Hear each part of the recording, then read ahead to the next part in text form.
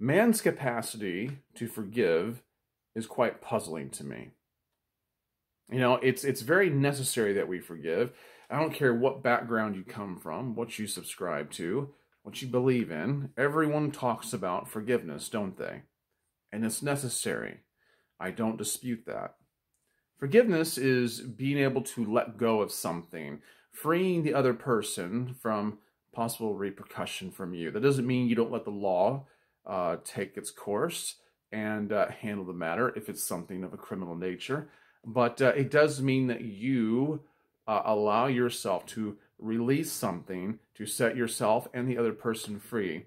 And this is a very hard thing for a lot of people to swallow. But it is necessary. You know, there is a lot of truth to that. And there's many different definitions to forgiveness, and a lot of people have problems with it.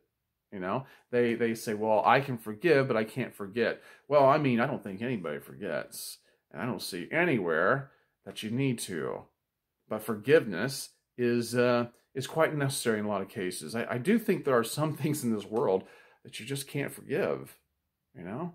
Some things are so abominable, so heinous, so criminal, so violating, that I don't think the human heart has the capacity to forgive. But what's strange is what it does forgive. You know, I've seen people violated in the most egregious ways. Things that personally strike at them and rip families apart, rip marriages apart, rip entire lives apart. And yet people are still able to forgive these things. And yet these same people oftentimes cannot forgive the smallest things. You know, rumors spoken against them, arguments that are held, disagreements, squabbles, personal jabs. These are the things that people have a very difficult time forgiving. Isn't that strange? And I think what is going on here in a lot of cases is that when something so mightily prevails against the life of an individual or a group of people, people are shocked. They are panicked, and they are struggling for a way to survive. So they feel like they need to do something. They can either let it swallow them up or they can forgive it, right? And for life to go on, in many cases, it's absolutely necessary. And so I think it's wise. But I also do believe that the reason some people can forgive the really big things so easily is because part of it is vanity. You see, we feel good when we see that we've done something deemed so virtuous, right? Look what I've done. Now, you may not say that. You may not necessarily think it. But even I've done it. Even I've forgiven great big things because it made me feel good about myself, I thought this is the right thing to do. I just forgave this person. And it was a pretty big deal. I'm a pretty strong person. Now, I'm not saying that's the case every time, but I do believe it becomes a factor in some cases, in many cases. But what's different is that people cannot forgive the very small things, the things that are spoken against them, the squabbles that they have, the insults that are hurled, the jabs that are taken. And this is why you need to be careful. This is why we need to be very prudent. You need to know who you're dealing with. You need to be careful of what you say, how you say it. And you might think to yourself, man, Greg, that's an awful lot to think about. I don't know if I want to give it that much thought. Well, it is hard. It is hard. It becomes laborious. When you have to take into account everything when you're dealing with another person, when you got everything else on your plate in this life, right? But I do have a response to that. But let me get this out of the way first. Hear me out.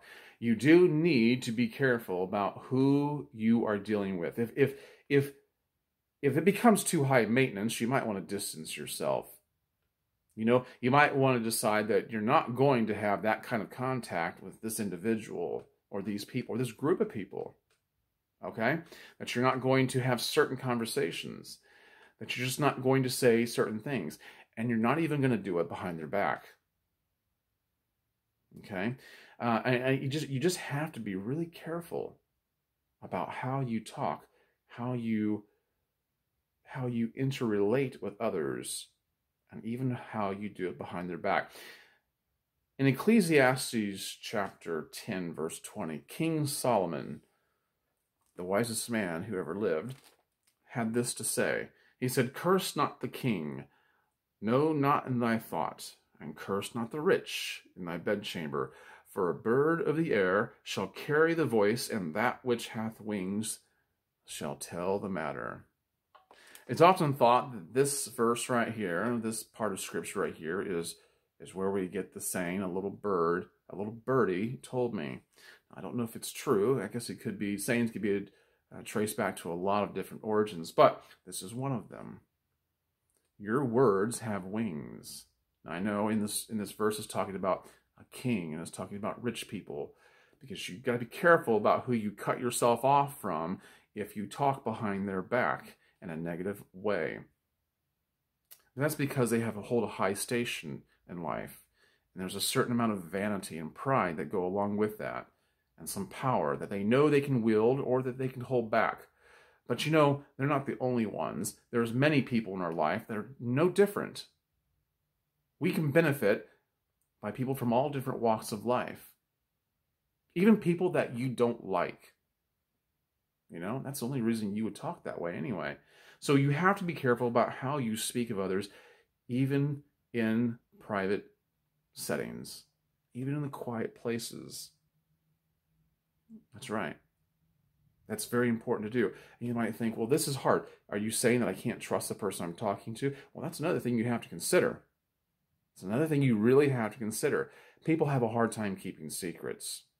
They really do. They have a hard time keeping things themselves. They're no different than you and I, right? When we hear something juicy, it's why we call it juicy gossip. When we hear, I guess they call it tea, which is really weird to me. But when we hear something juicy, we want to pass it on. It's really hard to keep it to ourselves. And so that's why you have to be cautious. And so the important thing to do, I believe, is to have some kind of code you live by to remember. You might think, well, I don't want to have to think about this person all the time. Well, what you do is you just give yourself a code, a creed to live by. Live by that, and you shouldn't have any problem. Things like do unto others as you'd have them do unto you, right? That's a good one to live by. If you always do that, well, then it pretty much covers all the bases. Here's another one I like a lot. The Apostle Paul had written to the Christians in Philippi, and this is just one of the many things he said. Now, listen up carefully. Live by this, and I think that you will not have to worry about putting yourself in harm's way. Now, keep in mind that you'll not always be able to avoid offense, but this is a great way to live right here. He said, "Finally, brethren, whatsoever things are true, whatsoever things are honest, whatsoever things are just, whatsoever things are pure, whatsoever things are lovely, whatsoever things are of a good report, if there be any virtue, if there be any praise, think on these things." Why do you need to think on these things? Because those are the things that you're going to say. Those are the things that are going to emanate from your mouth. And so if you focus on the things that are true, the things that are honest, the things that are pure, lovely, things that are of a good report, if you can find any virtue and any praise, those are the things that you think about. Those are the things that you do. If you're going to talk about others, if you're going to communicate with others, if you're going to converse, if you're going to, carry on with others, make sure you keep these things in mind, and your relationships will bode well. Like I said, you won't be able to avoid every offense, but this is a great way to start. And because, like I said, man has a strange capacity for forgiveness. He can forgive monstrosities. He can forgive great offenses, but not the little ones. He has a difficult time with that. We all do, right? Just remember that. It'll make a huge difference. Guys, I hope this has meant something to you. I hope it resonates. If it has, please share this with somebody else. If you've liked it, hit the like button and subscribe if you haven't done so already. Consider donating to this channel. And I just want to take just a moment, just one moment, to thank one individual who wants to remain unnamed, and I will respect that, but he donated to me just here in the very recent past, and he was very gracious, very generous, and I just want to at least publicly thank him. You know who you are, and I'm ever so grateful. So, guys, I hope you have a great day. Be wise.